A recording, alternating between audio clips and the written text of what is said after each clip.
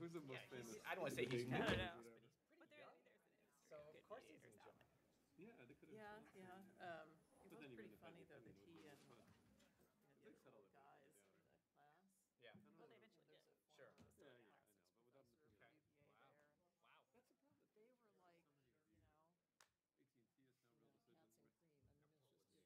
Wow. That's a problem. They were like, AT&T has no real decision. Thanks for coming to today's session. If you could take your seats, please. My name is Bill Atkinson. I'm an attorney advisor in the Office of Policy Planning at the Federal Trade Commission. It's my pleasure and privilege to introduce the panel on what can U.S. against Microsoft teach about antitrust and two-sided platforms. We will have people collecting cards. If you have questions you want the panelists to consider, please write them out on the cards and pass them to the folks in the aisle who are collecting them. So 20 years ago this past May, the Department of Justice brought its seminal antitrust case against Microsoft, which culminated in a 2001 opinion by the D.C. Circuit and a subsequent consent decree. The case was groundbreaking in many respects. It was the prototype for applying antitrust in dynamic, innovation-intensive industries. It raised challenges regarding how antitrust can protect competition and promote incentives for innovation, both by dominant platforms and edge players in the tech sector. Of particular relevance to these hearings, Microsoft's dominant position was the product of indirect network effects. The Windows operating system was a two-sided platform serving applications developers and computer users. However, the economic literature on the network effects was in its infancy, as David Evans reported yesterday. Similar antitrust issues are currently arising in the context of a new set of tech sector platforms, such as Facebook, Google, Amazon, and Apple. As we heard during yesterday's panels, these platforms also pose challenges in applying antitrust in dynamic, rapidly changing industries. Enforcers and courts strive to protect innovation incentives of both platforms and platform participants, and evaluate conduct by two-sided platforms and the impact of network effects. This afternoon's extraordinarily distinguished panel will discuss how the benefit of greater economic learning and hindsight can help us better understand aspects of the Microsoft case, and more importantly, how the experience and understanding from the Microsoft case can inform and guide proper antitrust enforcement in this area today. The panelists will each give opening statements of approximately 5 minutes each. They are, starting from my right, Professor Daniel Rubenfeld, New York University School of Law and University of California, Berkeley School of Law.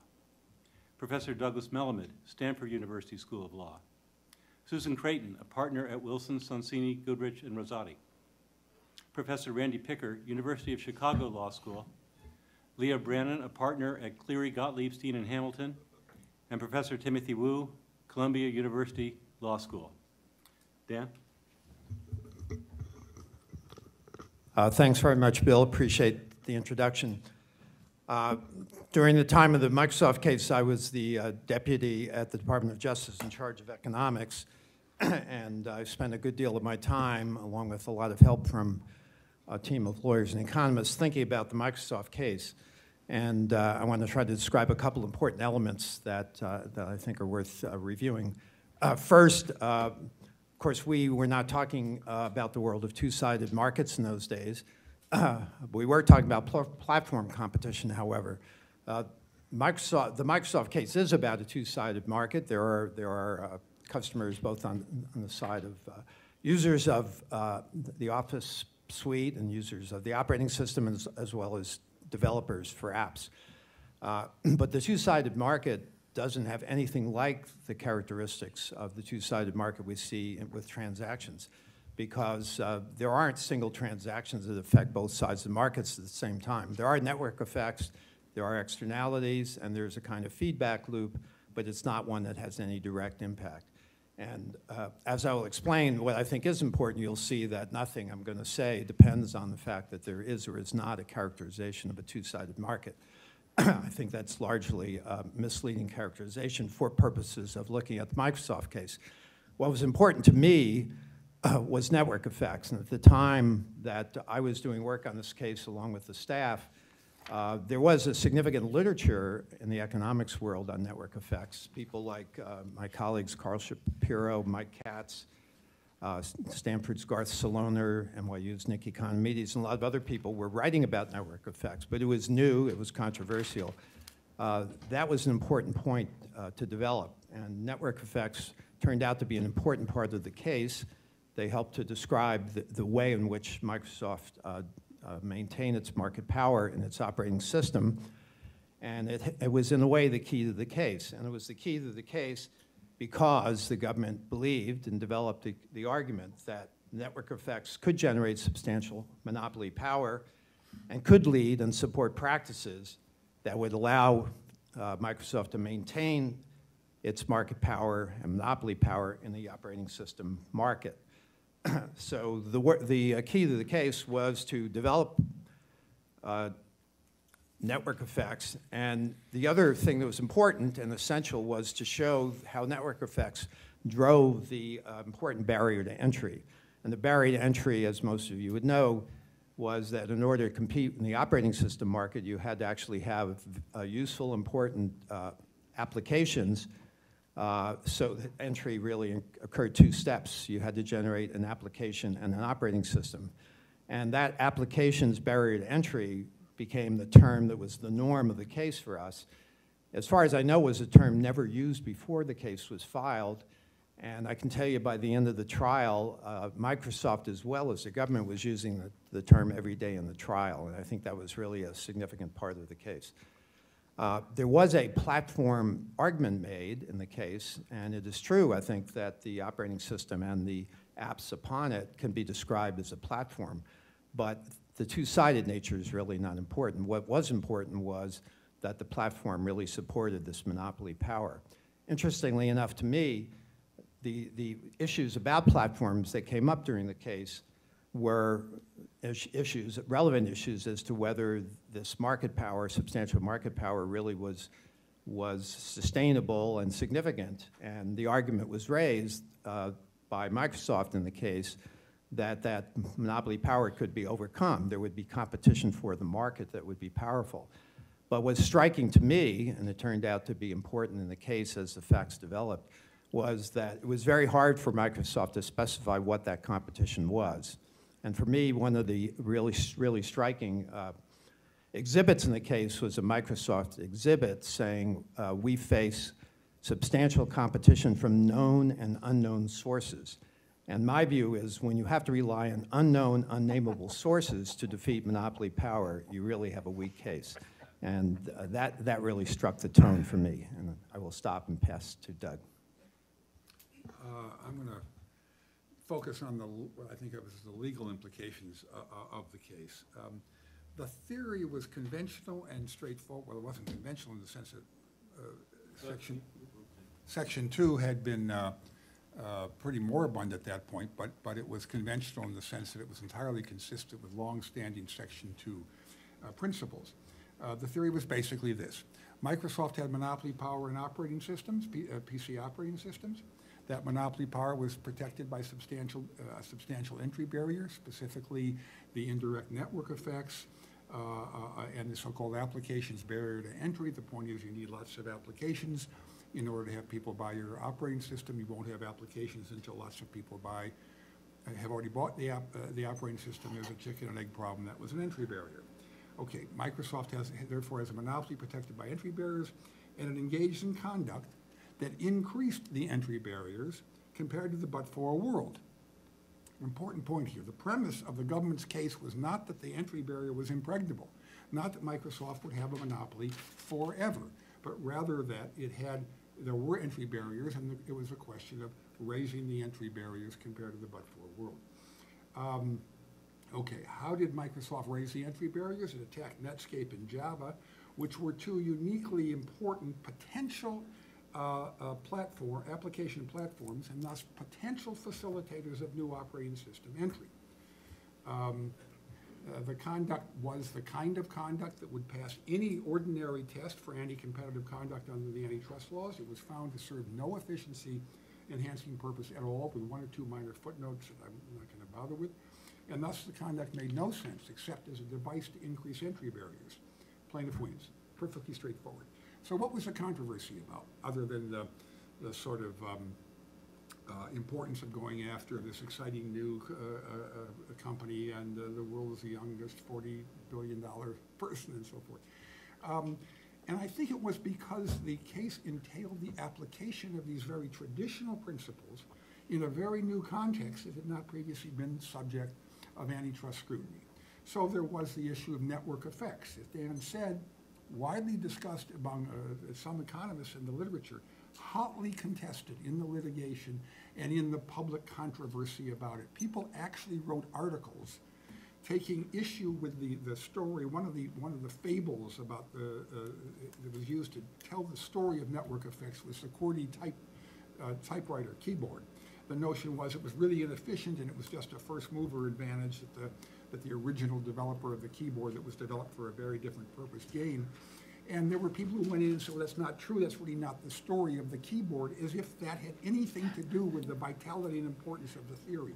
So that was contested, and now it's a part of everybody's everyday vocabulary. The notion that antitrust laws maybe shouldn't apply to dynamic, high-tech industries, Schumpeterian competition, winner take all, hotly contested. The court resolved that, now we don't argue about that. Is intellectual property a trump card because they're protecting their intellectual property rights? Well, the DC Circuit said that argument bordered on the frivolous, so people don't make those arguments anymore. Product design. An important part of the case was the court's finding that a critical part of the design of the operating system, namely the commingling of operating system and browser code, was anti-competitive. There had been a tremendous argument and some precursors in the law suggesting that product design is sort of safe harbor from antitrust points of view. The most important significance, I think, of the court, of the case, beyond the specific findings of that type, are basically this. The court analyzed the facts at a very fine level of granularity. It did not say this is a case about product design, this is a case about intellectual property, this is a case about putting the having the browser packaged with the operating system. It got down to very fine details. It had to do with removing the browser from the add remove utility, thus making it harder for OEMs to distribute other person's browsers at that level of granularity. It is about principles rather than rules. At every point that a party argued that there was a rule of thumb that should decide the case, whether it was the government arguing for a per se tying rule in one of its theories, or defendants arguing exclusive dealing can't be regarded as anti-competitive unless it entails a 30 or 40% foreclosure, the court said no, we are not interested in legal rules like that, in effect. A key sentence in the opinion, which I happened to read over the weekend when I was preparing for this, is the following. The court said it is, quote, difficult to formulate categorical antitrust rules absent a particularized analysis of a given market. A caution I wish the Supreme Court in the Amex case had borne in mind. Okay, just two other things I'll end quickly. Causation, hugely important causation theory. It's interesting that Dan said the unknown was kind of a laughable position for Microsoft to point to. But a lot of people used that very argument against the government and said, what's your story? What difference would it have made? It's all speculation. Doing in Netscape, this is just theorizing. Why do we think it's actually going to matter? And the government, of course, didn't have any answer because one never knows what innovations would take place in a but-for world. The government's theory was quite different from that. It was that by eliminating these potential facilitators of new entry, they were raising the entry barriers and in a probabilistic sense, reducing the likelihood of new competition. It was a theory available only in a monopoly maintenance case. It wouldn't suffice in a creation of a monopoly case. And it was a theory that by its very terms embraced and depended on concepts of Schumpeterian competition. So the big lesson, in my view, from the Microsoft case is not about its particular holdings. It is about the proposition that we were all taught first day of law school, right? It's all about the facts. The antitrust principles were proven to be robust in that case, in part because the court didn't get hung up on last year's rule of thumb, developed in a different factual context for different problems, and rather applied the principles to a careful analysis of the facts. Thanks, Doug. I neglected to ask the panelists to move the microphone so they can speak directly into it, please. Thank you. So my name is Susan Creighton. I wanted to thank the FTC for the privilege of getting to appear on this panel today. So unlike Dan and Doug, who are kind of authoritative about what does the Microsoft case mean, and that they were critical in formulating the case, I was involved in the case in the sort of input phase. I was representing Netscape, which was one of the complainants at the time. So in 5 minutes, it's hard to cover all the things the department got right. Doug and Dan have mentioned some of them. Some of the points I was going to highlight overlap with some of the points they make. But Doug and I did not actually coordinate, but I wanted to, the meta thing I thought that you guys got most right, and drives a lot of the rest of the analysis is clearly the department took the time to actually look at what the evidence was showing regarding the nature of competition in the operating system market. And what it showed, I think, was that while browsers were a complement to Windows for users, they were a potential threat to Windows for application developers. So the browser was a potential competitor as an applications platform.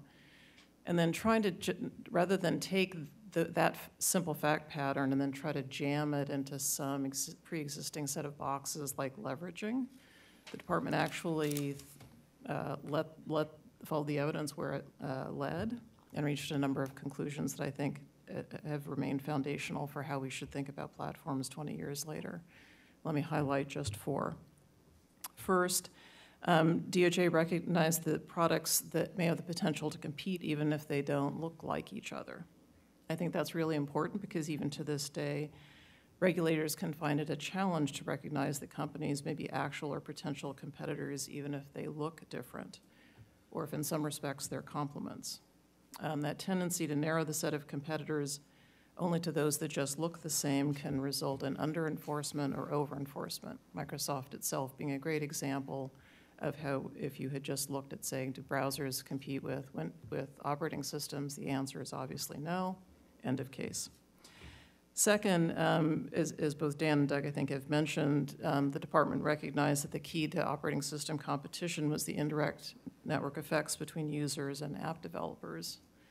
So the OEMs and ISPs were important distribution channels, but the key dynamic by which operating system platforms competed was by the number of applications written for the OS, which in turn depended on attracting users on one side and app developers on the other.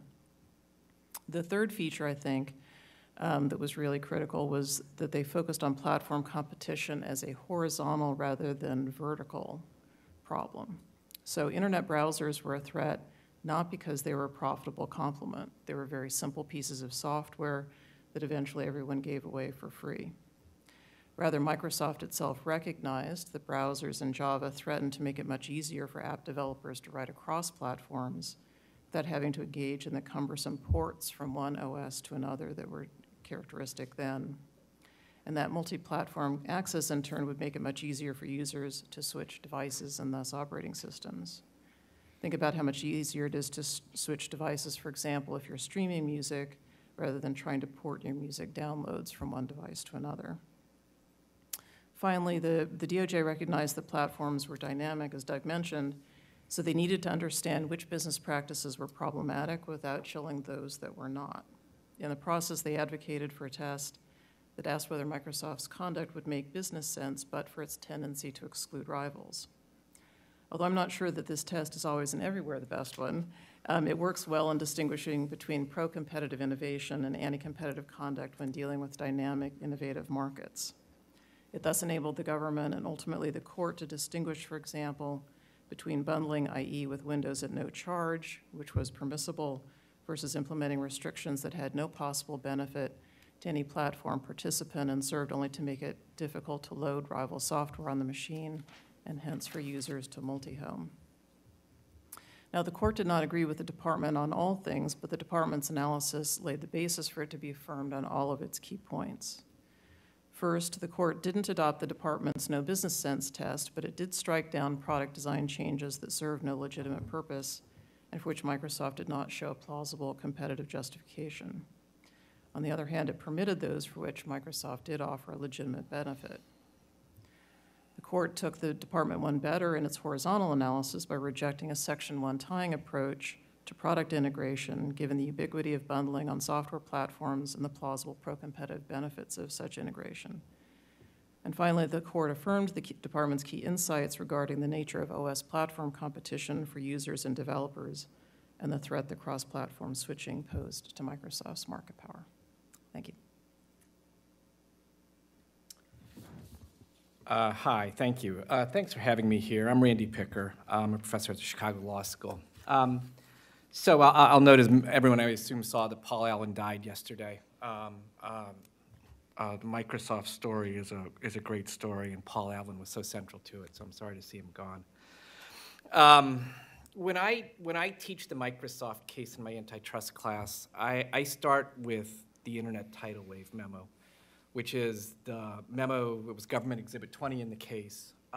It's really Gates at his best in the sense that he is looking forward in the industry, seeing where it is right now and where he thinks it's going to go. And I think he makes two critical points there. So I thought what Dan said about it's not, we don't need to talk about two-sided markets. That may be fine. Gates obviously understood powerfully the interaction between what was going on the developer side and what that meant for the consumer side. So his first point is, he says, look, Netscape's got a 70% usage share, and what they are doing is, as he puts it, is they are moving key API, the application's programming interface, into this middleware layer. And the great risk to Microsoft there is that that will commoditize, his word, the underlying operating system. That no one will care what operating system they're using. The question I always ask in class is, what brand of plumbing do you have in your house? Not faucets. We Americans have a peculiar fascination with faucets. I mean actually the plumbing, and no one ever knows. It's not that plumbing's unimportant, right? But it's a commodity. Okay. So Gates saw that Netscape posed this risk of changing where competition was taking place with regard to developers. And the way in which this browser, sort of this adjacent market, was going to, maybe then or in future generations, going to directly compete with Microsoft in the OS market. That's the story the government told. I think that was exactly the right story, but that's what Gates saw as well. The second thing he says is, and this is where Dan talks about these unknowns, Gates says, oh, some people are talking about this really frightening, is his word, possibility, where someone will come up with a kind of device that you can use to browse the internet. It'll be a lot cheaper than a PC, and you won't need the Microsoft operating system.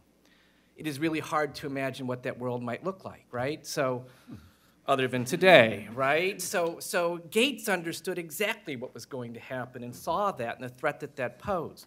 It's not that I don't know what Microsoft's current market share is on PCs. I suspect it's pretty high still. What's happened to Microsoft is not that somehow their position has been lost in PCs, but rather this whole other world of computing devices has exploded.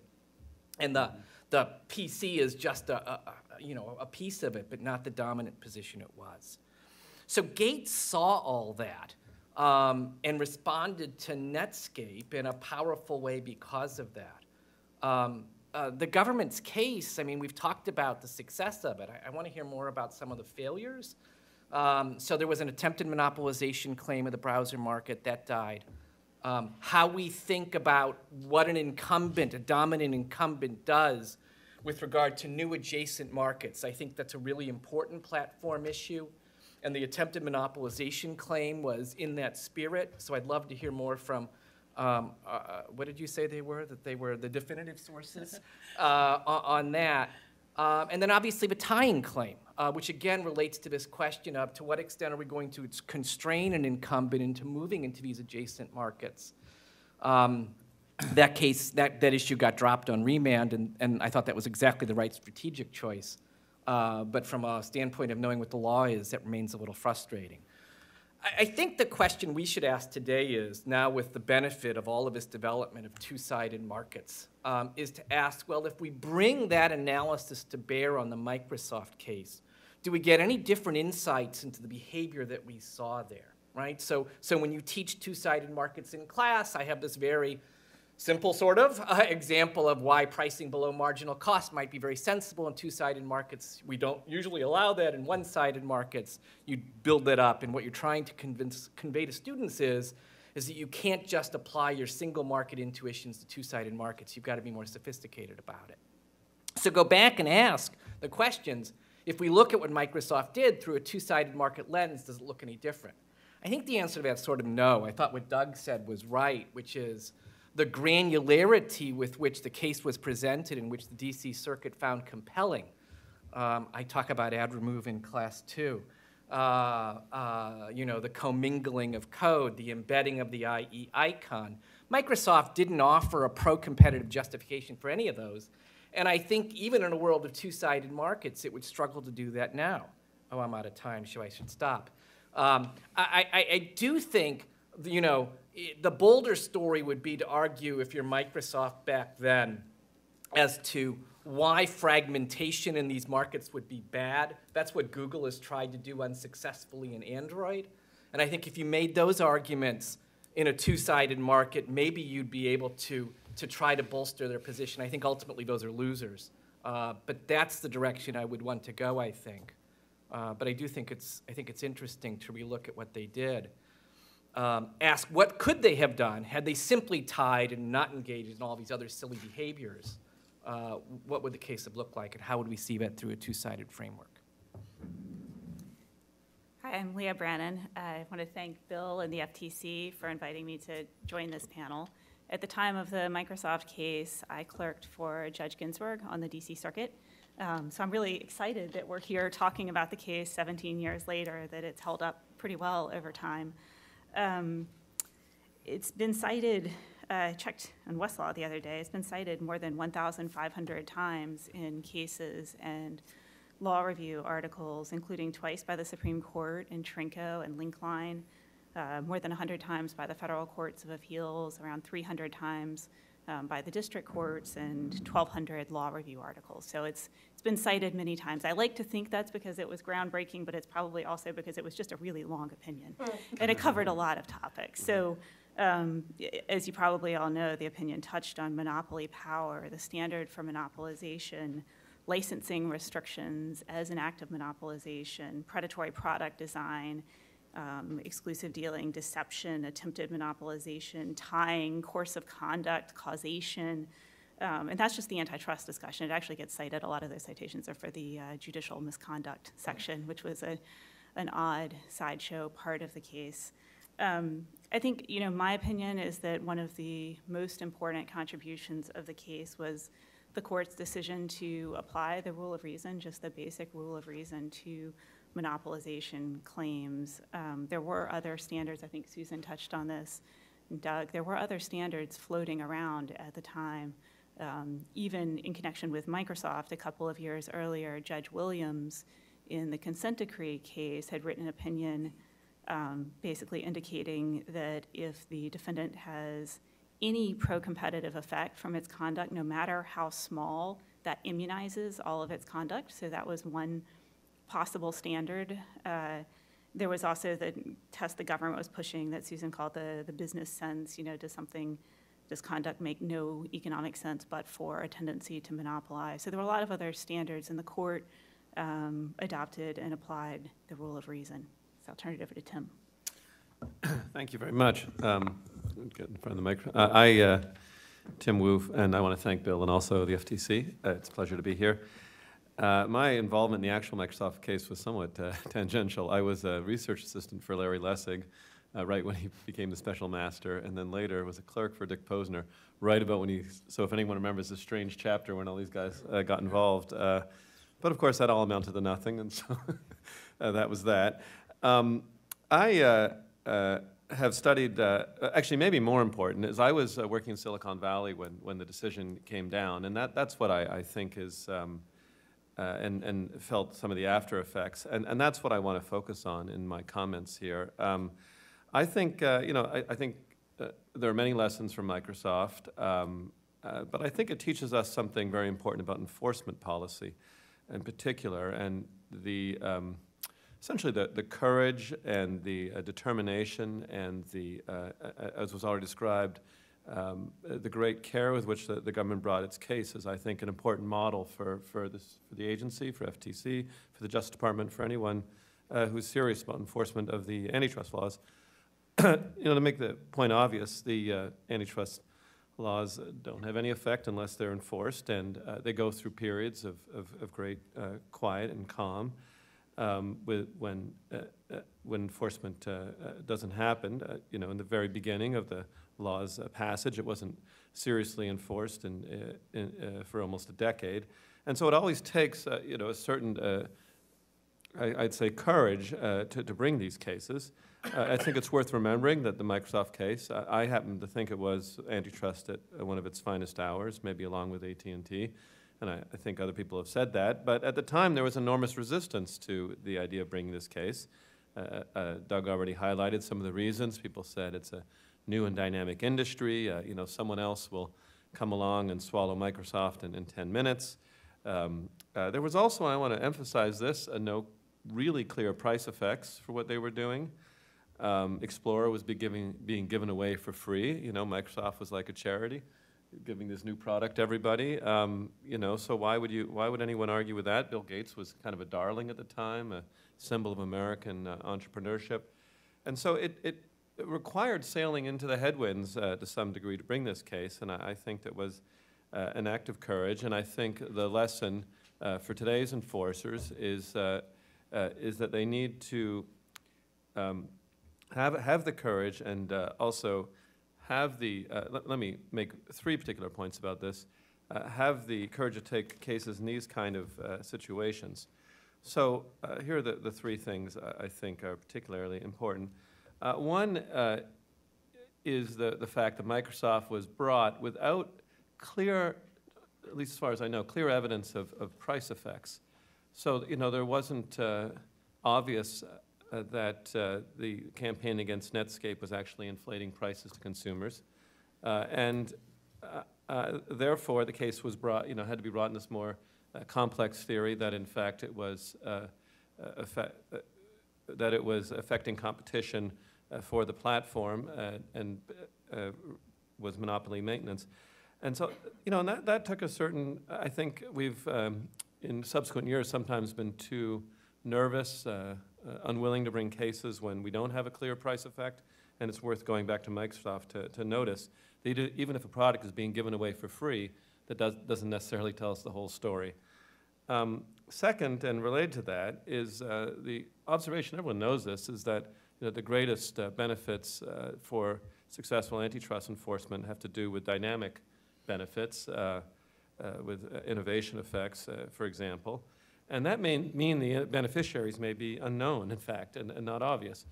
This is my second point. So when you look at the aftermath of Microsoft, actually it didn't really help out Netscape very well. Netscape plunged in market share. Explorer did, in fact, gain a monopoly. It was at something like 95% in 2002 or so.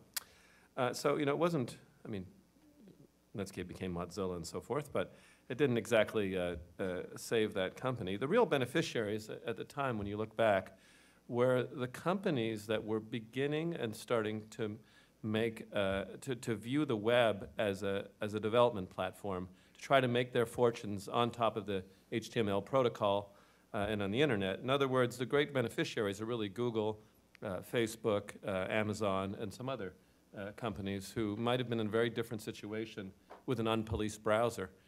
And I think, I don't think, I think people were thinking about that in abstract terms, but Google was like a college project or a grad school project when the case was begun. So it was impossible to realize some of the value that might be created, but it required this sort of faith, and not just faith, but some ability to realize that the dynamic benefits might be the most. I realize I'm out of time, so I'll just say my third point.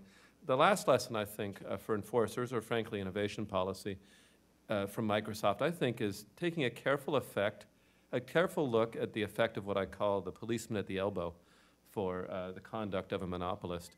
You know, many people have noticed, sometimes said, well, you know, they didn't break up Microsoft, it kept monopoly.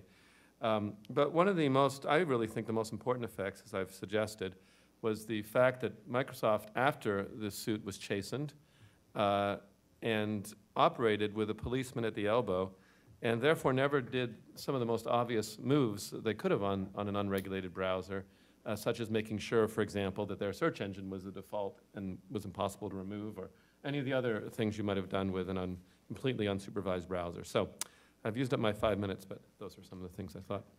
Great. I want to thank the panelists for keeping on time. That was a great job. I also want to thank my colleague, Derek Moore, for having thought of this topic for a panel. He deserves a lot of credit for that. I'm going to set out various groups of questions and in the hope that I'll elicit some responses. The first set will broadly cover issues surrounding liability under Section 2, exclusionary conduct, incentives to innovate, and harm to competition. The Microsoft court identified the applications barrier to entry as the central source of Microsoft's market power, and the government asserted that Microsoft illegally maintained the operating system monopoly by protecting this barrier from nascent competition from the Netscape browser. Among other things, the government alleged that Microsoft undermined the competitive threat posed by Netscape by technologically tying its browser to Windows and by placing restrictions on distribution of competing browsers. The Court of Appeals upheld the district court's finding that Microsoft's conduct illegally maintained its Windows monopoly, while noting the difficulty of assessing the extent to which that monopoly would have been eroded absent Microsoft's exclusionary conduct. The government also claimed that this conduct constituted an illegal attempt to monopolize the browser market, but the Court of Appeals overturned the district court's finding of such a violation. And with that background, let's first talk about innovation incentives. How important to the government's case were concerns that Microsoft's exclusionary conduct, particularly toward browsers, would reduce incentives by small industry players to innovate? What light does Microsoft shed on the current concerns that incentives to innovate at the edge are undermined by fears that a dominant platform can use its position to discriminate against or otherwise exclude competitors in related markets? And Dan and Tim, you could start us off, please. Sure, thanks. It's a great question. So for me, the characterization of the case as an innovation case would be accurate. What motivated me, and I believe the division bringing the case, was the concern that, that absent some of the practices that we've been talking about, there would have been substantial innovation. But as Doug pointed out, it's very hard to say exactly what the future will be in a highly, rapidly changing world. So the innovation case was pushed through by talking really in an ex-ante point of view about the likelihood or probabilities of various things occurring. And for me, the story we would tell about innovation was to say, suppose we're in a world where Java was successful, Java software carried by Netscape and maybe other browsers at a different point in time would allow competitors to compete both by finding alternative operating systems that were not Windows-based and the apps to support it. Now, why is this harmful to innovation? Well, we know from an economics point of view that if you've got a large installed base, it makes good sense when you're innovating to innovate to protect that installed base. And the installed base was generating billions of dollars of revenue for Microsoft, and it was pretty clear that much of the innovation was directed in that direction. So it's not that Microsoft wasn't innovating, and in fact continued to improve Internet Explorer during the period we were looking at, but the innovations were directed to protect rather than to grow and take on these new unknown sources that I talked about earlier. And that is a problem. Now, the reason why the problem for me became really striking was that during the investigation period, at the behest of my boss, Joel Klein, I made a number of trips, mostly to Silicon Valley, in which I both publicly gave rather innocuous speeches and privately met secretly with many of the players in the market. And during those secret meetings, which were spy-like, by the way, I had to travel incognito and meet in hotels and things of that sort. I never thought when I went to DOJ that I would be going through that process. But what was striking about the meetings was not that everything I heard was true. There were many claims that I decided and we decided were invalid. But what was striking was that they were secret. The firms that thought they wanted to enter into the market to compete with some of the products, either direct products that Microsoft generated or ones that they might be in markets where they would be competing, those firms were afraid to publicly even talk about their concern.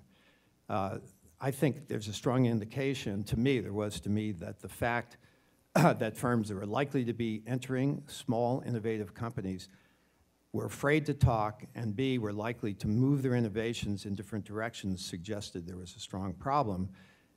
And many of those firms later, with a little pulling and tugging, testified at the trial. But I can tell you it took a long effort to get those witnesses become public. And for me, that served as a strong motivation to try to develop the argument that ex ante, there was a strong probability that many of these firms would be innovating and we would see a different world had we not acted.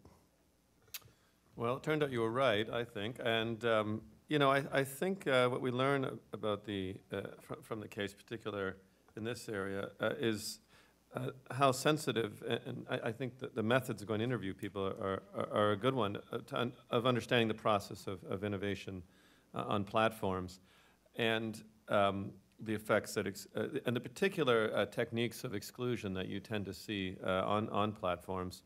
You know, I'm interested in the history of major platforms, major tech platforms. And when you look at the history of Microsoft a little bit over a longer period, you see they had sort of developed a pattern, which is to say that they, you know, sought to control the platform. Bill Gates, I think, did have the genius that Randy described. He had this incredible ability to see the future and the ambition to want to control it. So he, you know, always sought, since the early dealings with IBM, saw the platform as all important.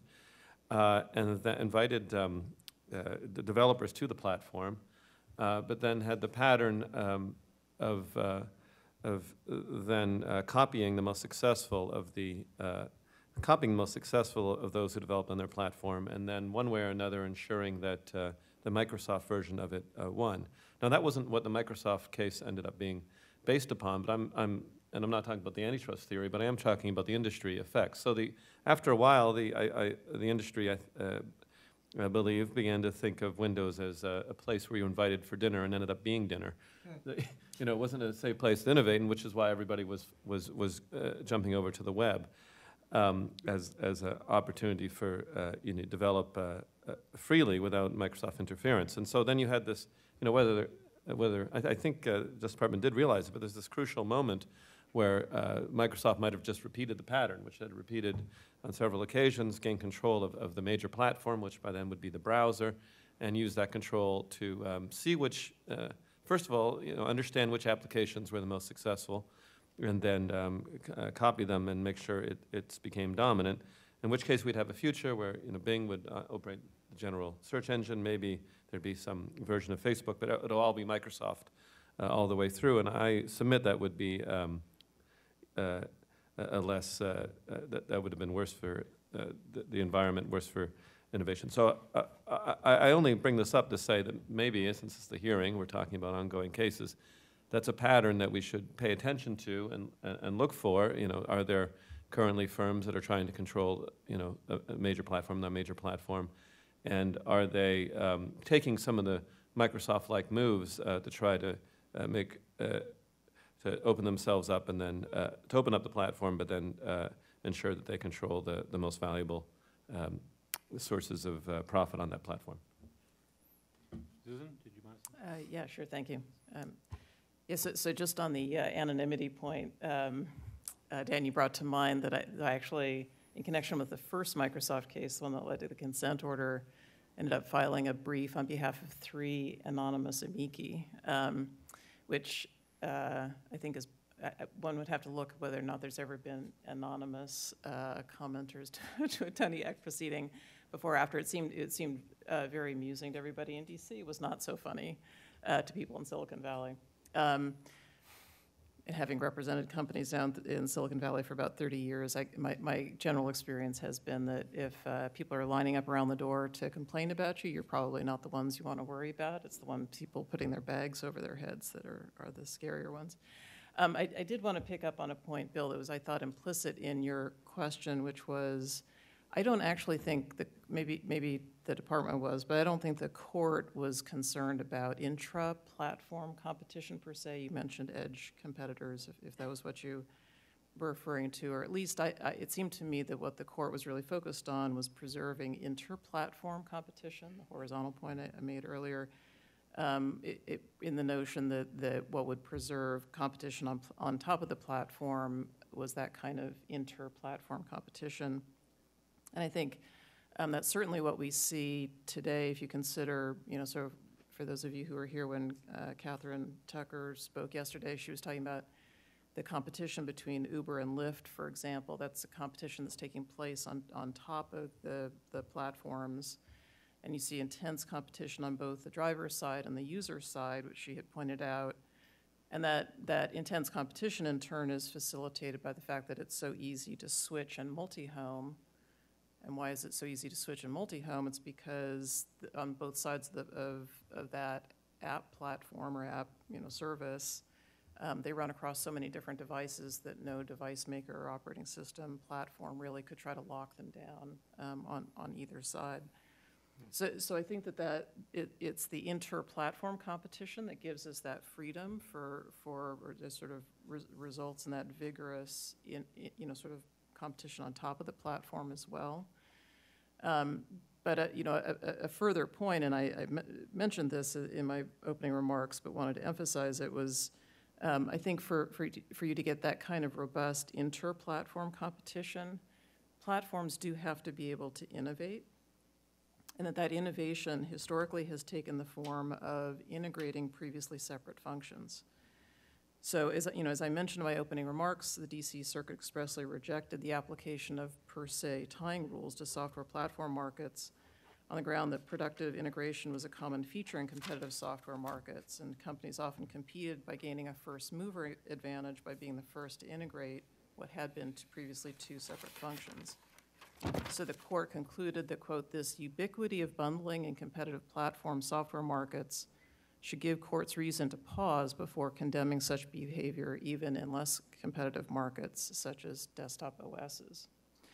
So I think that the court was exactly right in its focus, and if we're going to play kind of what the world might have looked like if the court had reached a different conclusion, let's say they had not ruled that way.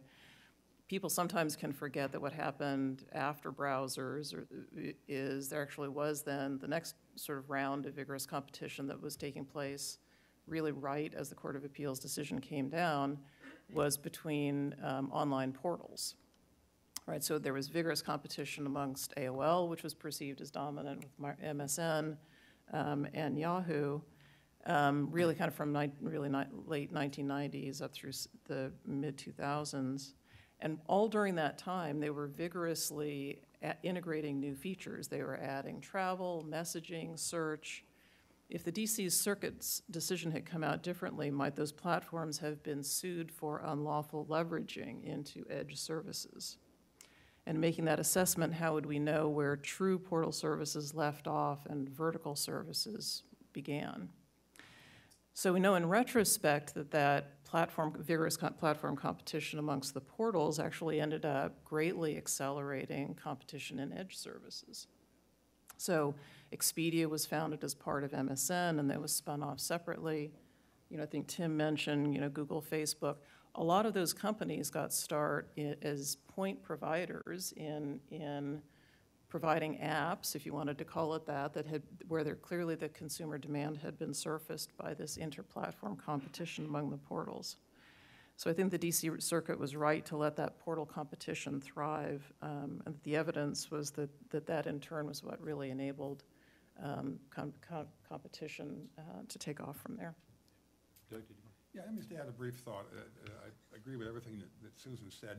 I just want to add this in the spirit of let's not forget the lessons we learned in the Microsoft case.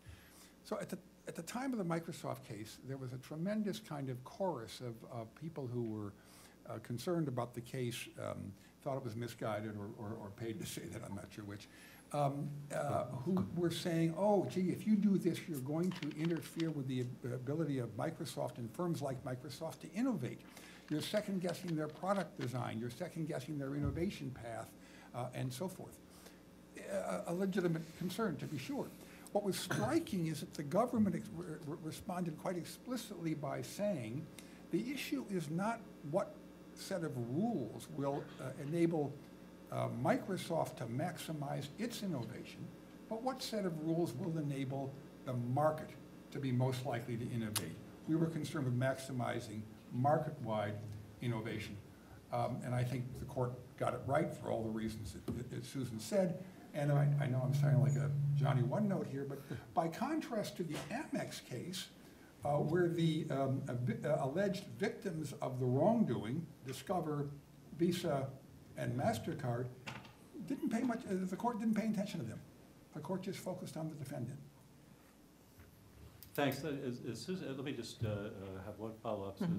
Susan correctly distinguished between the competition among platforms and as opposed to competition with edge players on a platform. We have heard a fair amount of complaints. Something like the fury you're talking about in the about Microsoft back during the building up of the case. There's fear expressed by edge players that they will not be able to innovate in certain areas. And, but it is a different circumstance. I wanted to ask if people wanted to comment directly on those sorts of concerns. We heard it in the panel on platforms in action yesterday, for example. Yeah, I'd be happy to. And I think part of that goes to what Susan was saying about integration. So when we see a dominant firm entering a space where you see someone on the edge who's come in, I think the questions you have to ask is this a failure of antitrust policy? Is this a failure of IP policy, or not a failure at all? So software patents emerged in the 1960s precisely because IBM at that time was selling everything on a bundled basis. You got the mainframe, you got the services, and you got the software. And people who wanted to enter the software business didn't see a good way for them to propertize their innovations. IBM would imitate it immediately. Antitrust failure, IP failure, the software patent emerges in response to that. And so I think when we see people who say, we're not seeing this innovation, one possibility is the incumbent's actually incredibly well situated to go into the market, and keeping them out of the market would be a mistake. That's one characterization of the 1956 AT&T final judgment, where we blocked AT&T from going into computers. The other is the people who run the IP regime have said, actually, we want competition to take place there, and you don't get a property right there. And then the question is, what's antitrust supposed to do about that, if anything? I come back and on this particular edge, on this edge issue, I wouldn't disagree with Susan at all that inter-platform competition is very important. I'm just nervous, I think, sometimes that becomes the only concern when we talk about policing of innovation platforms. In some ways, it was an unusual setup, Microsoft, in the sense that you had a platform that had an application that itself could become a platform, yes. And that doesn't. Yeah. And if that's the only situation, if we just look for that particular, I don't know, four-leaf clover, we may overlook problems, other types of problems. Microsoft also included an attempted a second count, or I don't know which count it was, but the attempted monopolization count as well, and that was not, I don't think, necessarily based on a purely inter. So I just think we should not overlook the challenge of policing where innovation actually happens and the conditions of innovation. I would accept the fact that you do have to be very careful about whether integration is actually pro-competitive or not, but to say we're only going to look at inter-platform cases, I think would draw the wrong lesson from Microsoft. I guess I would just add maybe to one other thought for people is though when you first had announced sort of multi-sided platforms and stuff, I was actually thinking this was going to cover hardware as well as software, because actually the going back to the IBM peripherals cases, the problem of product integration is actually at least as intense in hardware as it is in software. And those cases, as many of you know, I'm sure, involved stuff like, well, if IBM integrates, sort of the disk drive with the CPU and the interface disappears, how are you possibly supposed to compete as a separate disk drive manufacturer? And that's a tough spot to be in if you're a competing disk drive manufacturer. But most people here are not lugging around separate keyboards and disk drives, and so the and I actually think, as probably a point I'm going to make in a few minutes, I actually think the problems with stickiness and lack of multi-homing and so forth are actually much harder in hardware than software. And so I think we need to be careful in thinking about, as we're concerned about, well, gee, we need to preserve the importance of complementarity. How would that world look like if we're talking, for example, about integrating in hardware as well as software? Because it's hard for me to explain why you would have one rule for one and not the other. And IBM eventually won those cases. Yeah. I mean, they've lost sometimes below, but they won on appeal. On the facts. On the facts, absolutely. It was just harder to try to put together a panel for those cases. Yeah. And now I'd like to ask us to consider aspects of the Microsoft case in hindsight. First, how might the legal learning in the recent Amex decision have influenced the Court of Appeals if that case had been decided before Microsoft? And Doug, it sounds like you might be interested in that one. Well, the alternatives would be not at all or badly. Amex is not literally applicable, I suppose, because it purported to be addressing the rules that would apply to what it called a two-sided transaction platform, which is one that involves simultaneous transactions between parties on both sides. And I don't think anybody would have said back then or today that Microsoft is facilitating simultaneous transactions between purchasers of the operating system on the one hand and apps developers on the other. So one, I suppose, facile answer is to say it's not applicable. I do think, though, or worry, though, at least, that the decision could have perversely affected the case if it had kind of induced the court to get all tangled up in the question of, is two-sidedness something that requires a different body of law, a whole different conceptual apparatus? How do we think about this? Lorraine Journal involved a two-sided platform as well, but I think we all agree that the court got it right there without getting too bogged down, because these things really have to turn ultimately on the factual inquiry as to whether two-sidedness does or does not matter. Now, in the Microsoft case, Microsoft actually made a two-sided defense. It made one specific one. It said, we need to integrate the browser into the operating system in the way that we did and the way the court ultimately found to be anti-competitive, because that will enable us to establish a uniform, stable platform which will benefit app suppliers on the other side of the platform. The court rejected that on the facts. Now, if Microsoft were right that its platform was more efficient in a technological sense for apps writers, then it would have legitimately brought two-sidedness into the conversation. And it might be a very difficult factual question of how do you resolve it. They lost it on the facts. But the broader argument that was implicit in what Microsoft was saying went something like this. I need to strong-arm OEMs and others to exclude rivals by conduct that is not otherwise efficient, so that I can increase network effects benefits available to writers of apps. And that should fail, it seems to me, as a matter of law, without any worry about two-sided jargons and platforms and any fancy hand-waving, for the very simple reason you can't justify anti-competitive conduct on account of the fact it's going to enable you to realize scale benefits. I think that's kind of pretty implicit in the National Society of Professional Engineers. Market's supposed to decide the trade-off between scale benefits on the one hand and heterogeneity of suppliers on the other hand. So I guess what I'm saying is Amex could be dangerous if it unleashed a series of arguments that would say, well, what I'm doing benefits the other side, It is not literally applicable, but at the same time, I think we all have to recognize, just the way we recognize the significance of network effects, that two-sidedness can matter on the facts as a way of explaining in a very genuine way whether the conduct was anti-competitive because inefficient, or whether it really was efficiency enhancing. Yeah, I'm actually not sure if it's not literally applicable. I think it'll be really interesting to see how the courts interpret Amex. The Supreme Court obviously did talk about transaction platforms, but it also said that a court needs to consider both sides of a market except when indirect network effects are minor.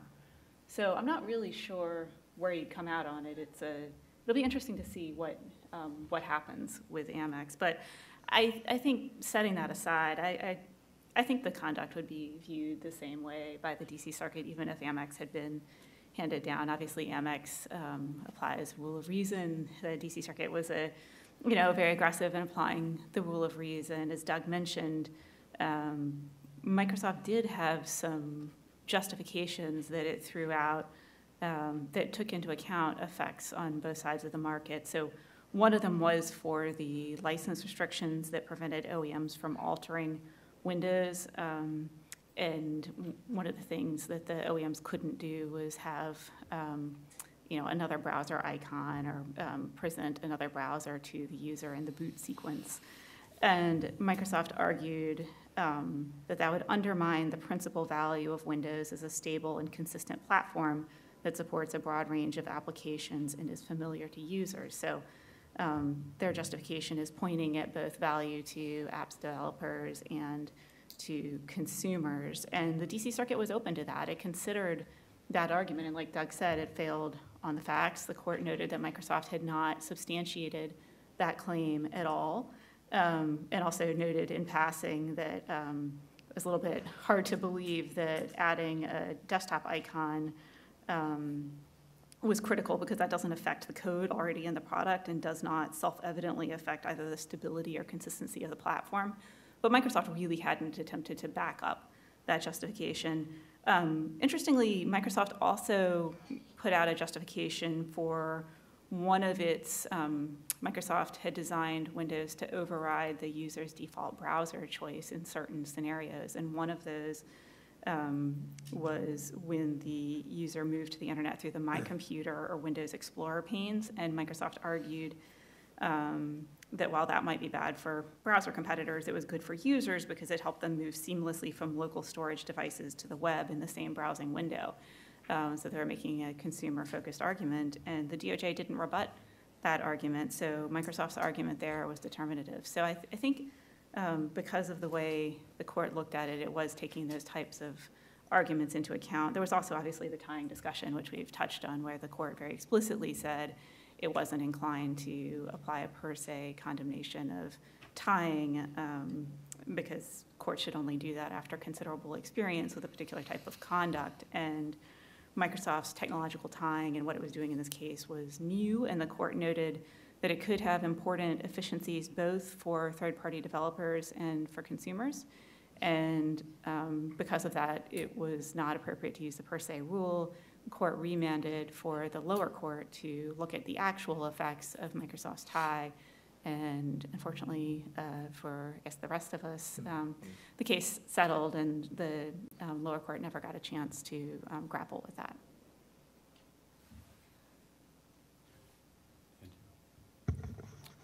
Sure. What I've said previously that I didn't think that things would look very different had we seen the Amex decision before we were investigating Microsoft, and I think that's the case.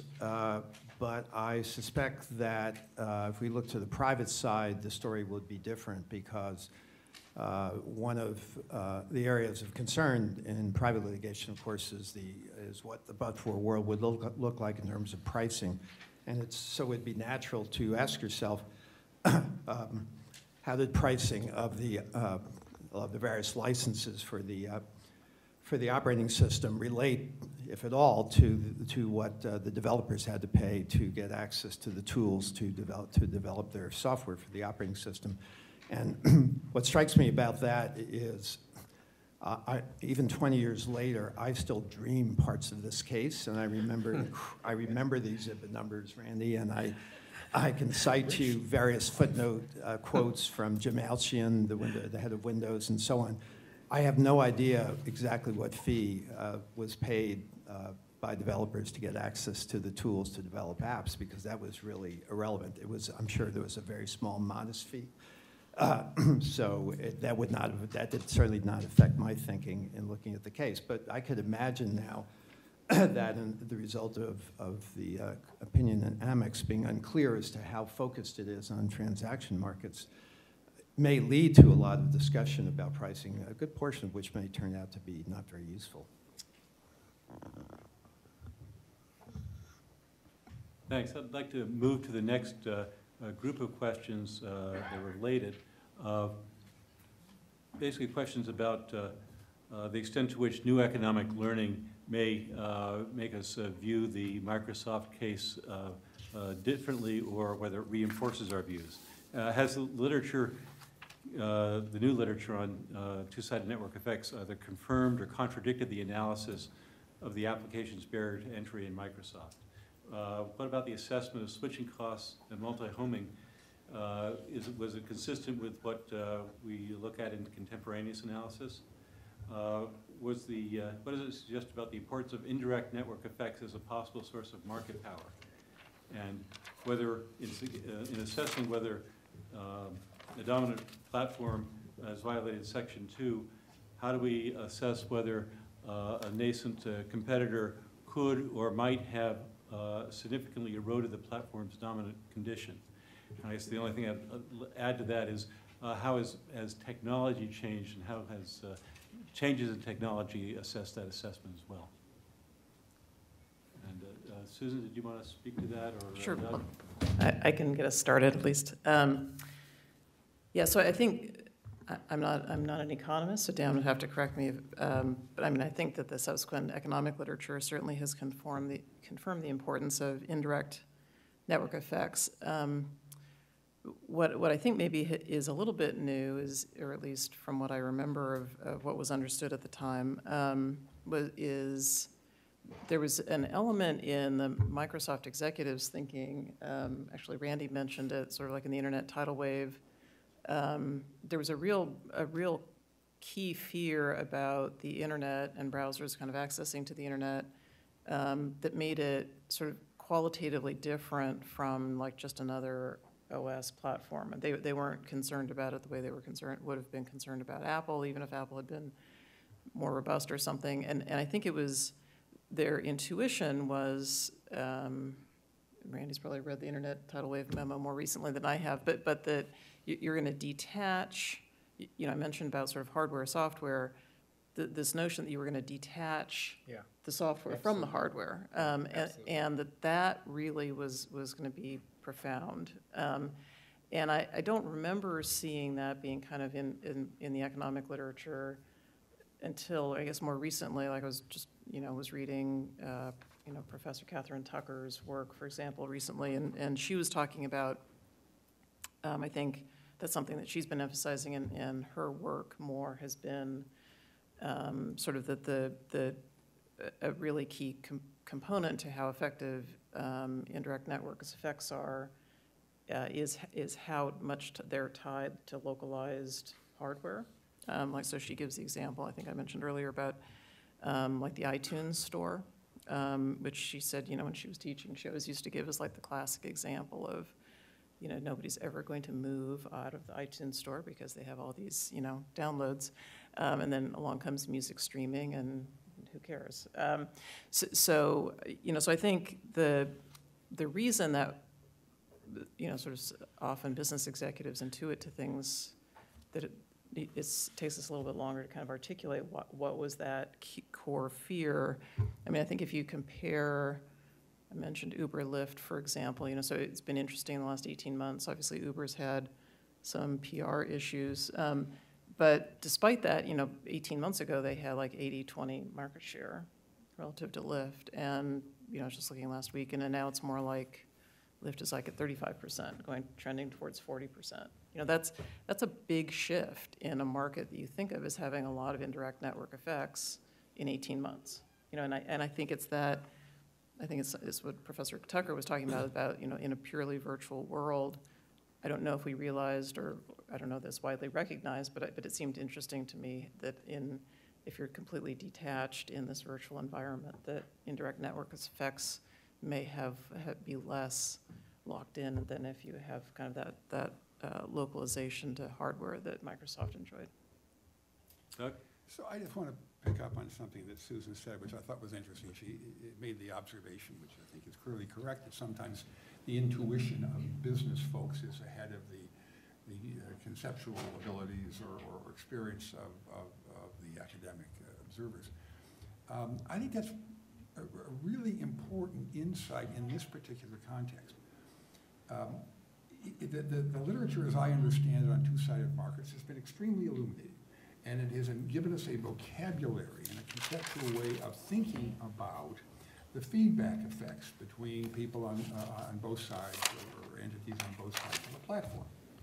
But that's just another way of talking about what was called the chicken and egg problem in the Microsoft case, in the indirect network case. I'm not saying there's nothing new. Catherine Tucker's work, which certainly suggests that it's not just the size of the network, but it's also sunk costs and switching costs and maybe market penetration that affect the stickiness of those networks. Those are all important insights that help people understand the next case involving a platform and help them decide, among other things, whether two-sidedness is material to the analysis of the conduct at issue. But I don't think they present us with a whole new conceptual framework that says, gee, let's just tear up the Microsoft decision and start over because we now understood the world doesn't work the way we thought it worked. I think what's happened instead is the lights that we have to illuminate the world are a little brighter than they used to be. Sure, I'm going to echo something Doug said, which is I think you can, as well as going forward, go backwards in the way you think about things. And I think there might be some evidence of that happening. You know, to the credit of the Microsoft era on the enforcement side, some of this was already emphasized. People were very serious about inter-platform competition, very serious about thinking about the competition in the entire market or even the entire industry. And as part of that, thought carefully about the potential of Netscape as essentially a potential competitor. We didn't use that language, but in some ways we're thinking hard about the fact that Netscape might emerge as a competitor on the platform to the Microsoft operating browser. I think I want to contrast that with some of the, not all this thinking is public, but some of it is, the thinking surrounding some of the mergers over the last 10 years in the tech industry. I'll focus on Facebook's acquisition of Instagram, for instance. If you think about Facebook acquiring Instagram, in fact, it has some similarities in the sense that Instagram was maybe not an active competitor, at least a potential platform competitor to Facebook. It clearly was a situation where you would have inter-platform competition. But if I'm not mistaken, the FTC did a second request, but approved of the merger with no conditions. The analysis of that merger by the British Office of, I can't remember what they're called, Office of Fair Competition. Fair trading. Fair trading or something is public. And if you look at it, it actually shows how two-sided market analysis can work against you and, in fact, act as a kind of a cage. So the agency the office looked at the Facebook-Instagram merger. They concluded that on one side of the market, because on the advertising side of the market, because Instagram had not yet started selling advertising, it was not competing with Facebook at all. And on the other side of the market, they decided that Facebook's photo app was not yet important enough to be a constraint on Instagram, and so they concluded that Facebook and Instagram were not actually competitors at all. Now, if you had that kind of thinking in the Microsoft case, I think it would have been entire. So in some ways, you can go backwards. You can get misled by, in my view, I think it was a mistake to not take a more serious look at that merger. And in some ways, I think we can too eagerly embrace new tools and get away from the bigger questions, which I think we were properly looking at in the Microsoft era. Thanks very much. One last question on liability. It's the chicken and egg problem that Doug brought up. To what extent did Microsoft, by introducing DOS and Windows, solve that problem for program developers and computer users? And did any of its alleged exclusionary conduct arguably serve those sorts of objectives? And then how, if at all, does the Microsoft experience inform the assessment of claims by current platforms that their potentially exclusionary conduct is in fact needed to attract participants to one or the other side of the platform? Well, I'll just say quickly that I spent a lot of time thinking about chicken and eggs, and just as a sidelight, if you were to read my econometrics textbook, I have an empirical example of which came first, the chicken or the eggs, and I used relatively sophisticated time series methods to conclude that we don't know the answer.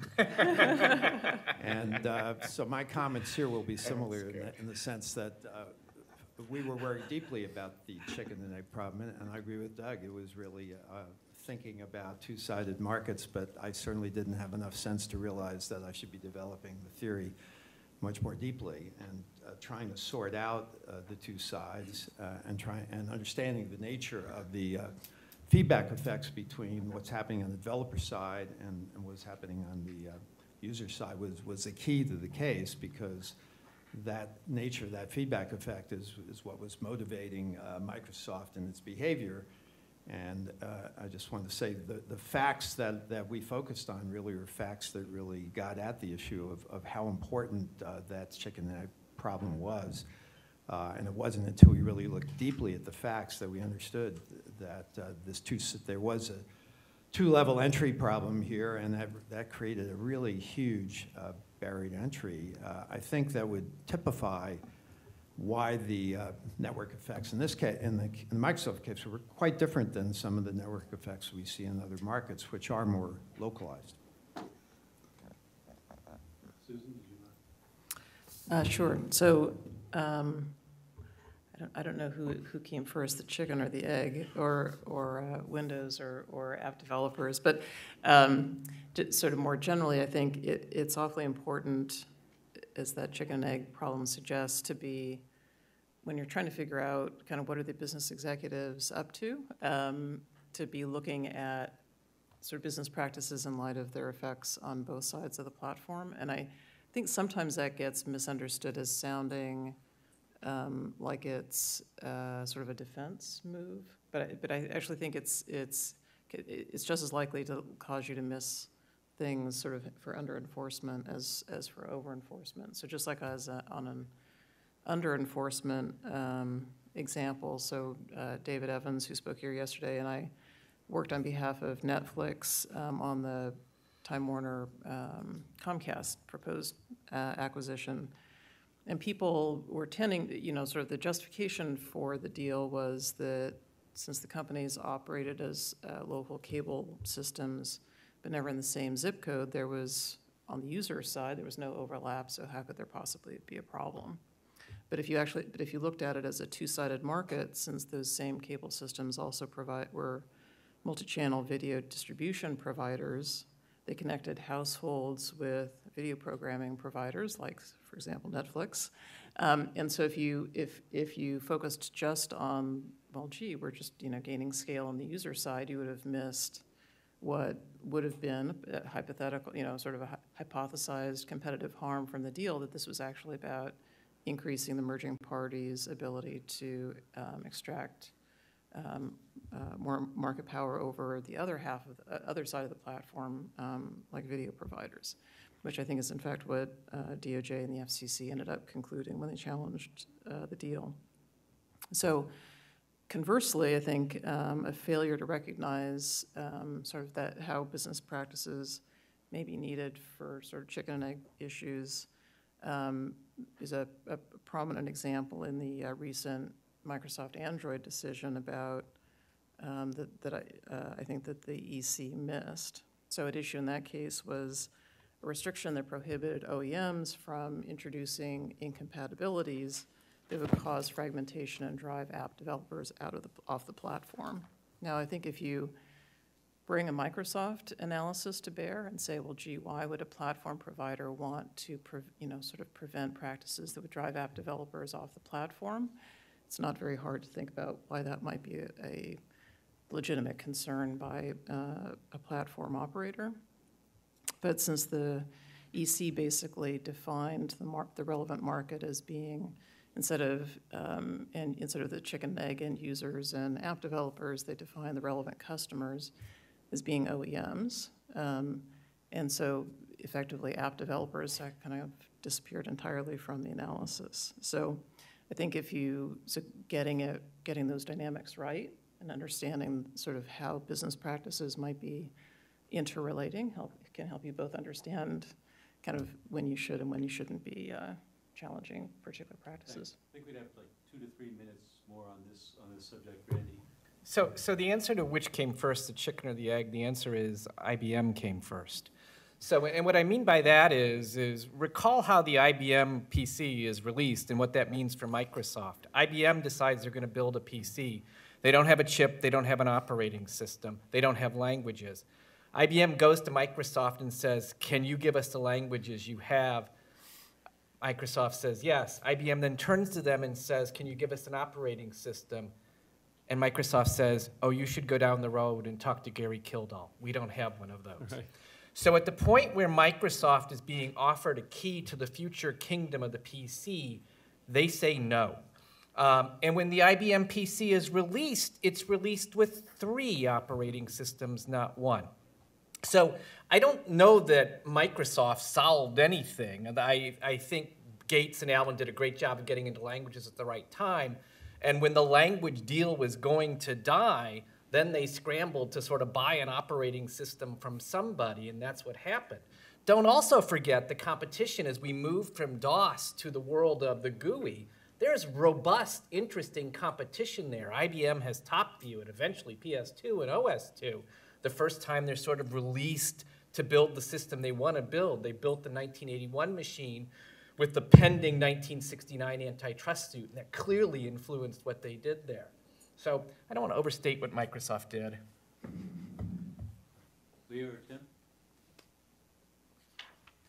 I was thinking about lessons from Microsoft in light of this panel and what I would draw from it. I don't want to insult anyone who was with the DOJ at the time or Microsoft or the court, but I think, one lesson that I took from it is the importance of thinking everything through carefully, all of the elements of the claim. And it was a marathon. I mean, it was such a large case with so many different pieces. And from my perspective, it seemed like at some point everyone ran out of steam, and maybe that's inevitable. But on the attempted monopolization, the DOJ's failure to allege a browser market, or Microsoft offering justifications for its conduct that it didn't substantiate at all, or where they did substantiate certain things, the government failing to come back and say that's ridiculous, that's pretextual.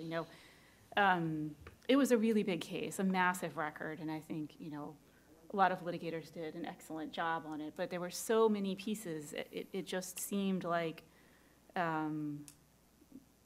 important elements of claims got lost in the shuffle. And I think by the time they got to the remedy phase, everybody, including the court, was just completely out of energy. So it's something to think about, I think, in these big cases. Give me one more minute. If I zoom, I think also why this is almost the exact opposite perspective. While you look at the individual moves that made the Microsoft case, it's always also very important to look at Microsoft in the context of a big trilogy of cases: IBM, AT&T, and Microsoft, which effectively were the United States' tech policy for almost 20 or 30 years, and had, I think, really substantial effects. And this stuff is very hard to, it's all anecdote. How do we prove that how much of, the big boom in tech and the return to American dominance had to do with these 3 antitrust cases? Well, they didn't stop it, put it that way. In each of them, in each of those cases, there was a policy which, was really the policy of the Sherman Act, which is we're concerned that monopoly can act as a narcotic. We're concerned that with stagnant markets, we're interested in the overarching question of innovation in these industries. Now, those aren't legal tests, but they're policy, and I think as we examine this, it's very important to not only look at the 5,000, but also the 100,000-foot view of what is the U.S. doing in antitrust, doing in tech policy, and also to contrast that and ask, what are we doing now? Thanks. I'd like now to move to a few remedy questions. We had both the specifics of the remedy and also the overall effect of the government case. So looking first at the remedy orders, there was both the structural remedy that the district court imposed and that was then reversed by the Court of Appeals, and then there was a settlement adopted on remand. How effective and appropriate were the various proposed remedies, such as the structural separation of Windows Office and of Microsoft Office and Windows, and the consent decree? Was design relief complicated by the difficulty of predicting the extent to which Microsoft's market power would have been undermined absent its exclusionary conduct? And in light of the experience of Microsoft, how should courts approach designing injunctive relief to remedy concerns that a dominant platform has enhanced its market power by illegally excluding a nascent competitor? Randy, do you want to start us off? Sure. I think, and I know there's going to be a panel on EU and US. I do think when you think about remedy in the Microsoft situation, you should look at sort of the two iterations of the US remedy and then the two remedies we saw in the EU with regard to Windows Media Player and then the browser choice or browser ballot with regard to Internet Explorer. On the US side, I think the conceptual question you want to ask is, I think you always want to ask this in an antitrust case or in a class, is had we implemented the remedy at the beginning, would it have prevented the behavior from happening, right? So if that's what the structural remedy is supposed to do, would it have worked in that but-for world? And if you'd split Microsoft into an OS company and an Office company, let's say, I think the OS company would have still had the same incentives to protect its monopoly vis-a-vis Netscape. So in that sense, I think that's a conceptual remedy that doesn't seem to work. I'm completely with Leah in her sense that people got tired and that you get this remedy. Now, I can't tell if the remedy in the US was effective for the reasons Tim gave earlier, which is this policeman thing, right? Maybe that is, right? Why didn't Microsoft not go after Google in a powerful way? That's a really, really important question. I think we're sort of all guessing in the dark on that. On the two EU remedies, if I could just mention those briefly, as you'll recall what happens there with regard to Windows Media Player, the EC is willing to say to Microsoft, you have to create versions of Windows with and without the media player, but you don't have to charge different prices for those. I wrote a paper before they did that saying I thought that was a sensible remedy. It has to be seen, I think, in many ways, based on what we know from a public standpoint, as a complete failure. They sell 35 million copies of XP with and 1,787 without. And then on the browser ballot, as you'll recall, what happens there is Microsoft is rolling out Windows 7. The EU jumps in and says, oh, we don't want you to tie Internet Explorer to Windows. Microsoft cuts a deal where in Europe, when you turned on a computer, the first time, you would be presented with a choice of 14 different browsers. And given that the US case was litigated on the premise that having two buttons was confusing, both Internet Explorer and Navigator, I think the only conclusion from that is the Europeans are just a lot smarter than the United States citizens. So, or maybe the market had evolved or something, but that remedy was something of a failure as well, in the sense that Microsoft breaks the browser ballot when they release Service Pack 1 for Windows 7, and no one seems to notice for 17 months. I just want to comment on one aspect of what Randy said, which was the conceptual basis for the proposed divestiture remedy in the Microsoft case. So let's back up. Microsoft is about protecting markets for competition so that we don't have to have regulation. We can allow competitors to discipline firms in the market. So in that context, it seems to me structural remedies are at least presumptively superior to conduct remedies. Okay, there are four purposes for a remedy in antitrust. One's compensation, rarely used for equitable remedies, although you can have restitution or something. One is to stop the illegal conduct, that's fairly straightforward.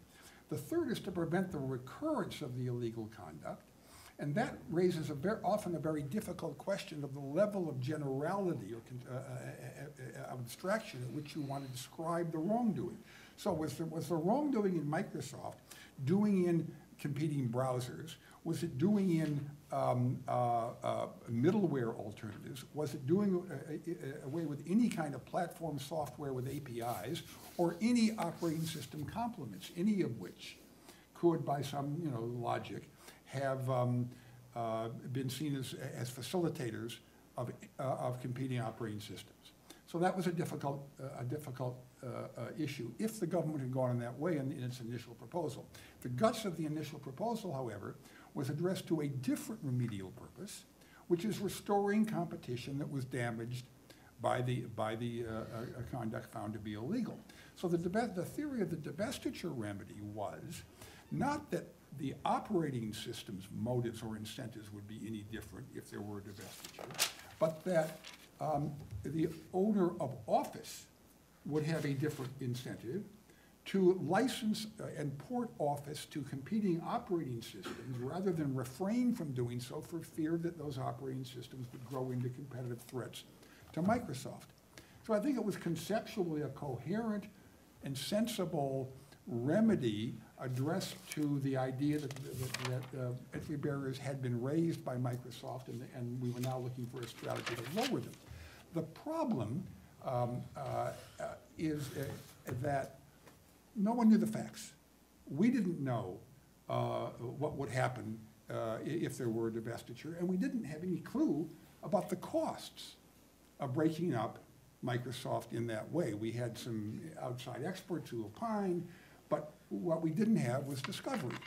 And frankly, I think the judge, and maybe Leah's right, just tired at the end of all this, the judge's peremptory decision to enter the order and order a divestiture without discovery, without any kind of process, I mean, it was just an outrage in my view, completely inexcusable. But I don't think we should lose sight of the fact that there was a conceptually coherent remedy story in that proposed divestiture. Okay. Oh, go ahead. I just want to add, I agree with everything Doug said, perhaps not surprisingly. I just want to add a couple other things to that. First of all, I actually do think there is a role for conduct remedies in general, and there was a small role here. But this is one case where, in my view, a structural remedy was essential for some of the reasons Doug described. And I spent a lot of time 20 years ago thinking, along with quite a few others, about exactly what would happen if we imposed this aggressive structural remedy.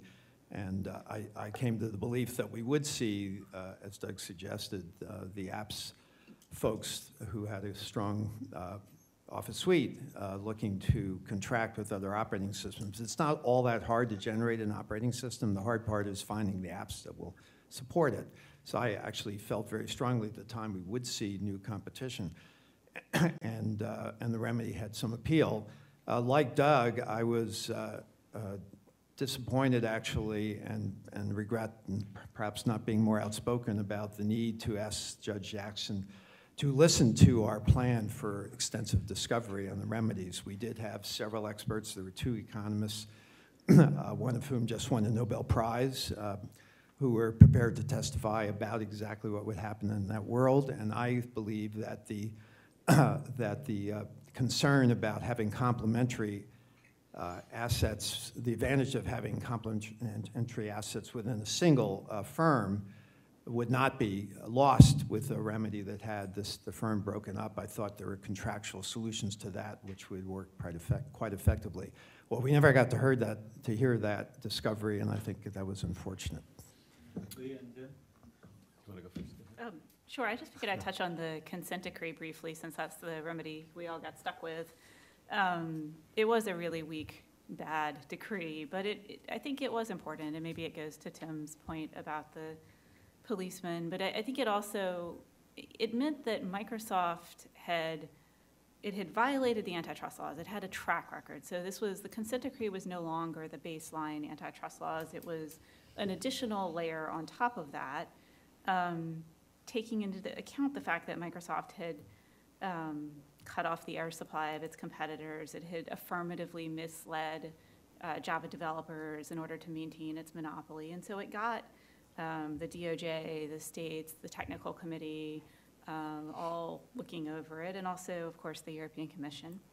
I do think the decree played an important role in the growth of a new generation of platforms. I think, the new generation of companies read the case, they read the Microsoft case, and they read the decree to understand what protections they had, but I think they also read it, to understand where the rules of competition are. I think the case showed the importance of focusing on building better products, and if a company is really focused on the user and delivering a better experience, that is competition on the merits, and that should come through. So I think it created guidelines for a whole new group of companies, and it also meant that Microsoft could not go back to using the same tactics that it had been using. So as badly written as that decree was, I think the whole process was meaningful.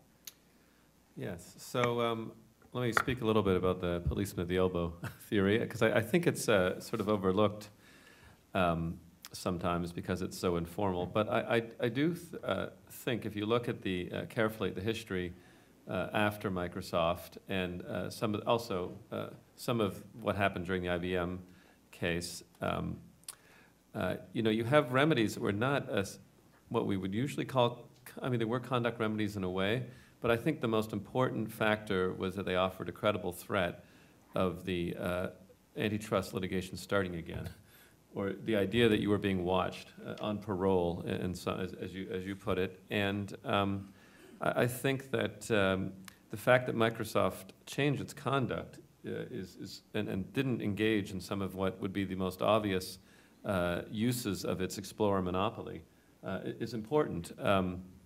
It had, as I said earlier, it managed to gain a monopoly. It succeeded in monopolizing the browser market, and from that vantage point had all sorts of opportunities to do what had been its previous business practices.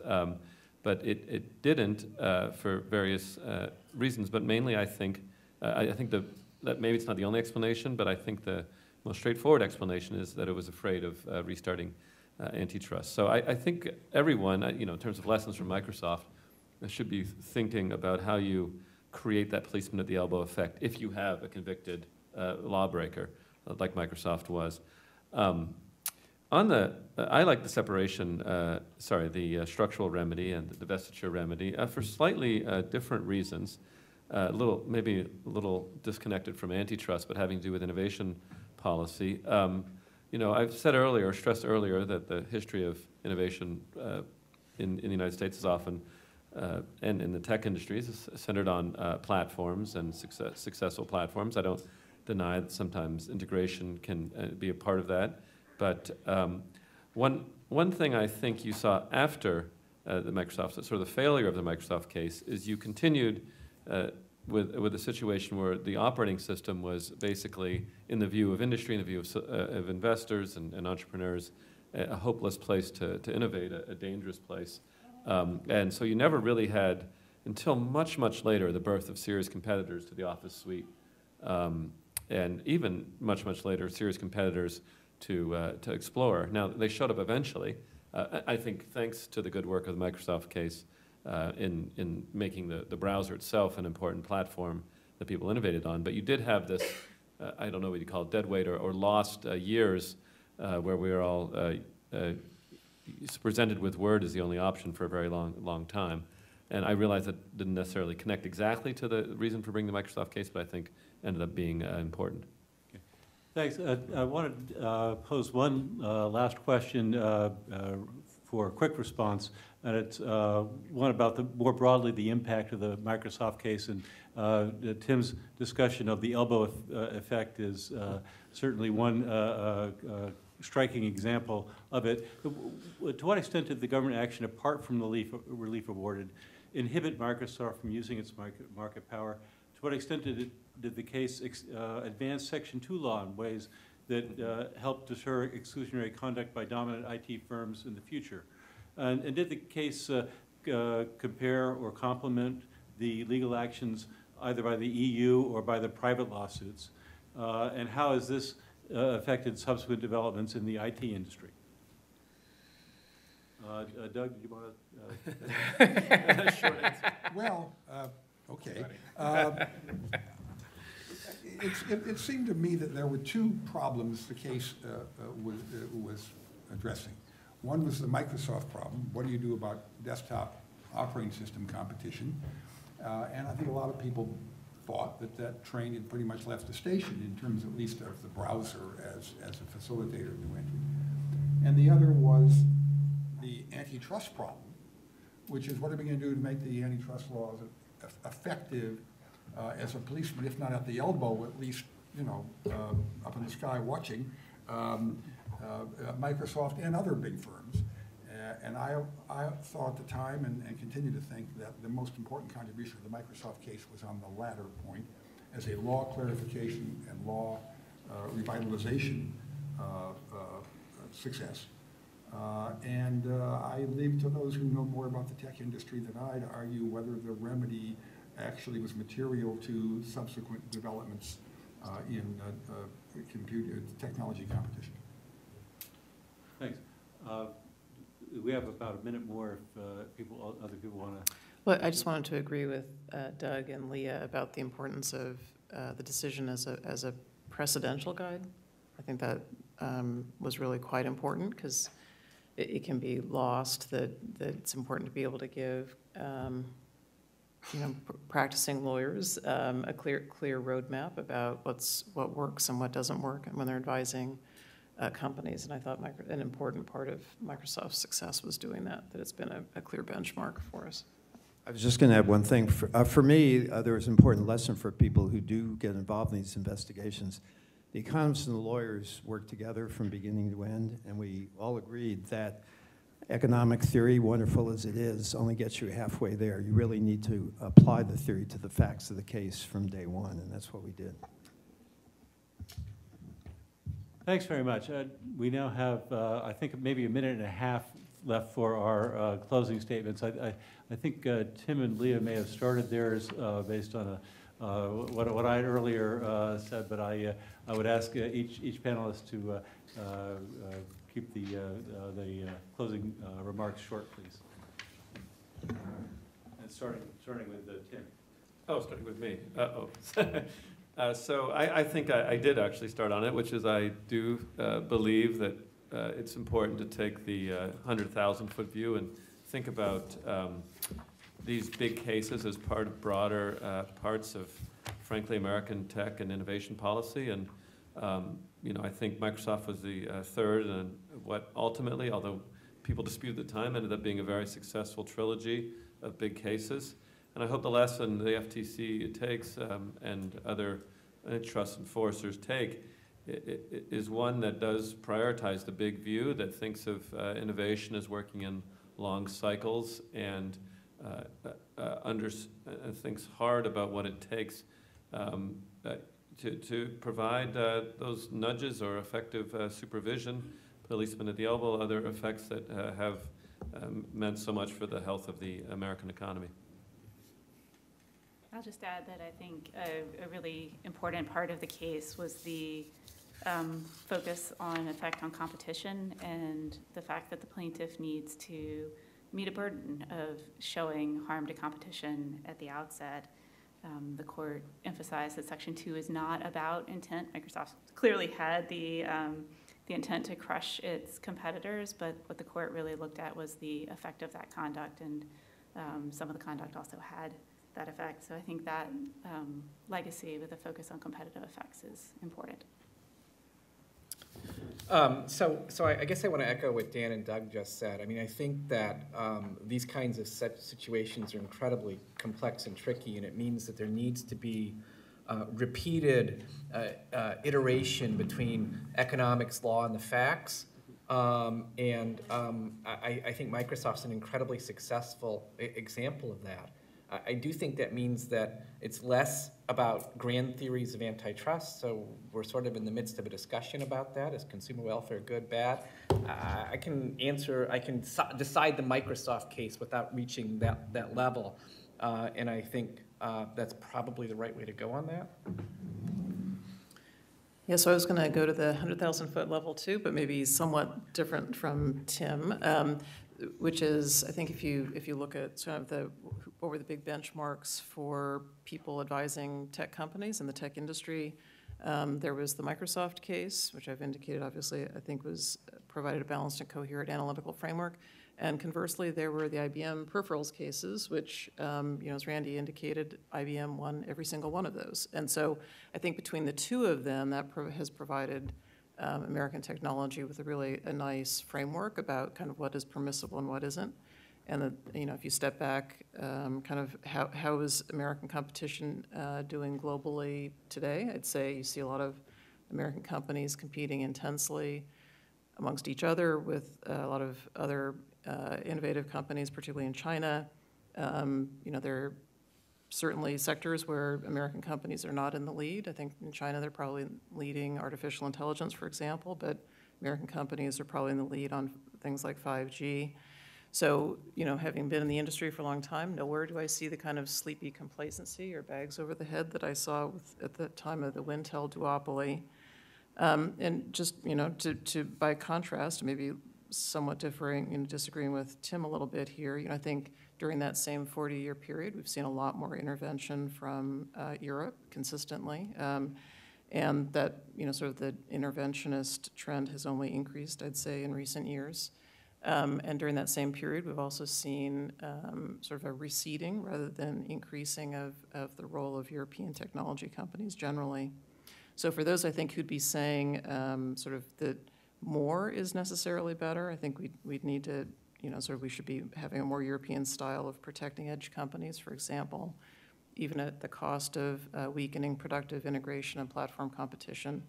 I think it would seem to me that the burden should be on those advocating for that kind of change, that to show it's not reasonable to expect that in the event they're successful, we'd see an accompanying diminution in American competitiveness as well. I'm struck by how often in this conversation we have referred to the unmeasurable and the unobservable. No one knows what the price effects were of the conduct we've been talking about. We've talked about innovation, but no one really knows when innovation would have taken place but for the wrongful conduct. We've talked about entry barriers, but no one knows what the entry would have been. We talked about the unknowns and so forth, the unknown competitors. What's striking to me is that those who say antitrust law can deal only with bread and butter price cases or where we have readily observable and measurable variables, I think are wrong. And Microsoft demonstrates that the basic principles of antitrust, is the conduct efficiency based or not, did it tend to reduce the discipline of rivals in the future, are robust enough to deal with facts even where we don't have some of the traditional observable variables. Just say I agree with Doug, absolutely. And thanks to Bill for doing a great job moderating all of us. It wasn't easy. Well, thanks. This was a privilege, and please join me in thanking our panel.